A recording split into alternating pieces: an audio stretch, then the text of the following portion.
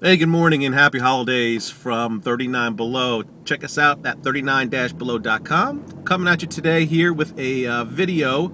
It was a viewer question, and what the question was he said he's having a problem buying new inventory because he's running low on funds and can't sell the original items that he has in his store. So bounce back a couple of questions to him, and what he's looking at, he's trying to make 200% profit on his items. So he's running it for $5 after fees, and $5 just say after fees and shipping and all the costs that are built in. He's looking to make 10. So he's trying to make about 200% profit on each item. And you know, his pricing's okay. His store's great. Pictures are wonderful. Descriptions are right on point.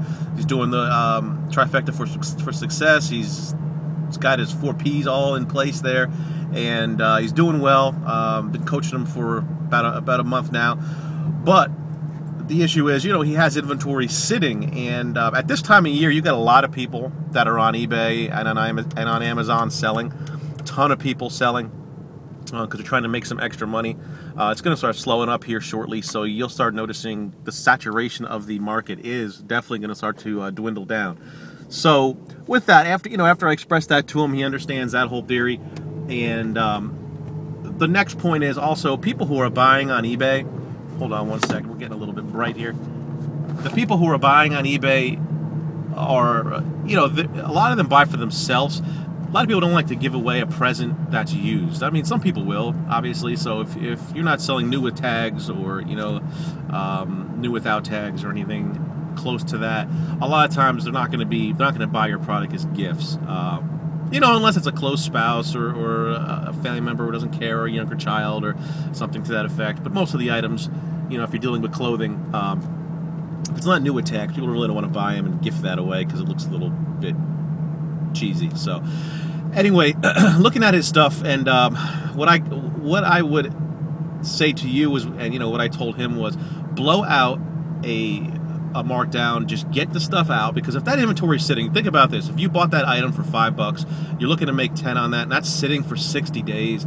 That opportunity cost is out the door.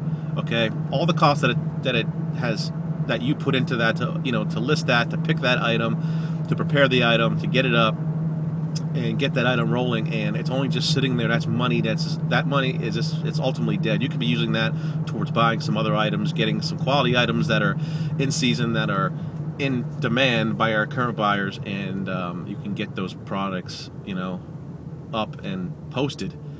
But you're sitting there with dead money. So what I told him to do was just blast out the stuff. You know, he still wants to make this 200% profit. I said, just break even at this point. Break even, maybe make a couple of bucks, $1 or $2 per item.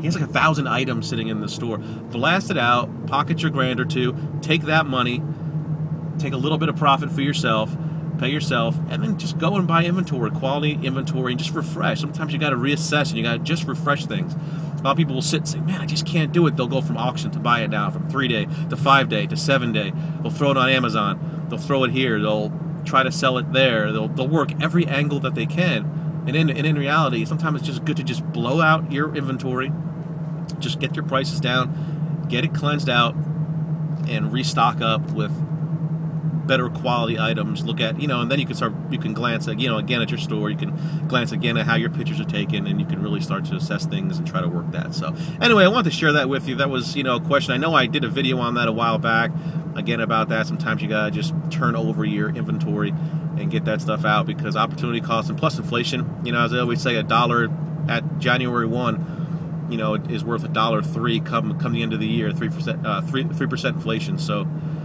sometimes, you know, that money sitting is equivalent to sitting in a checking account with 0% on that money, just sitting there as inventory. So, all right, hope this video helps. Check us out at www.39-below.com. And also, on that site there, check out our book. I just got the book released. Geez, we're going on maybe 3 or 4 days. I appreciate the buys. We got it as an ebook on sale right now for $3.99. You can't beat it. It's basically a book to get you thinking outside of the box as an eBay seller, and it could be applied across the board to Amazon, Etsy, your online marketplaces, your websites, and such. So check it out. The link is on our website. All right, take care, and I'll see you on the flip side.